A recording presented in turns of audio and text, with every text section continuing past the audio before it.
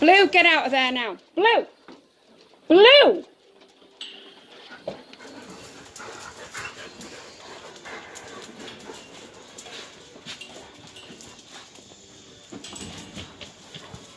So we're going to give everybody 10 minutes in an enclosed park because I want to make sure everybody's okay. They clearly are, but if you start running around like lunatics, get used to each other's smells and everything. Keep peeing on everybody's pee.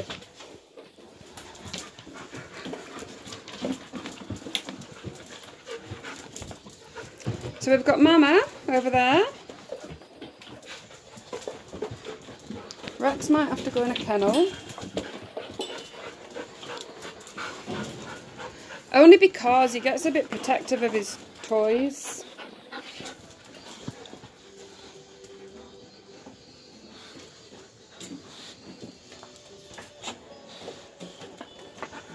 Lara makes Rex look like a midget. So, Rex, stop being a dick with him.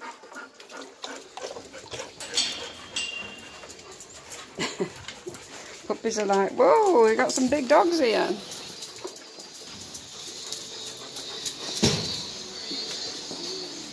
Are you checking out in here? Are you right, Caden? You're very quiet.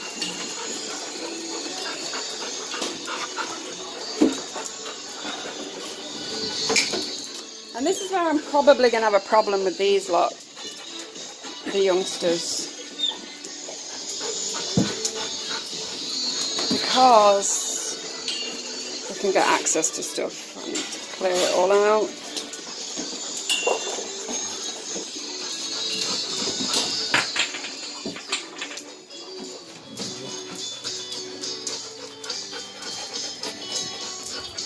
Are you okay, sweet angel?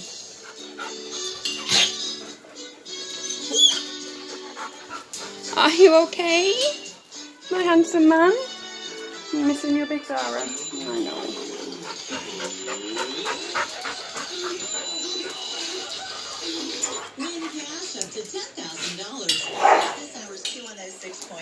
Rex, you're on your last chance now. He's not doing anything, but when he's irritating the other male dogs, I obviously can't leave it as chance, leaving him in a communal area when I'm not here all the time. So sometimes, unfortunately, they have to go in a kennel just because I have to be careful. Larry, leave that alone, please. And the other thing is Rex can get a bit protective of his, just a snog Lena. See, Rex and Lena know each other because I'm Blue and everybody else, because Rex was over here before he got adopted.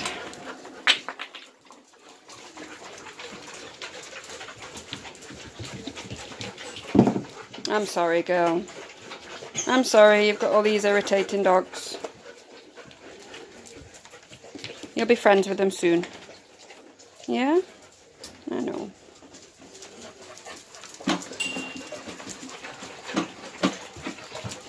You're going to be okay, mama girl? Are you okay, beautiful lady?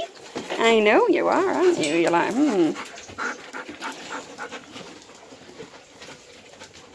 She learned as an alpha. Well, I guess we can let him out, let him run. Let's see. Yeah, right, you're going in a kennel for that. You ain't putting up with that, lady. Right, you? I think Rex and Mama can go in a kennel. She's just nipped at Godiva for no reason. So, I'm going to put these two in a kennel and then we'll let everybody out. It sucks, but it's the best I can do.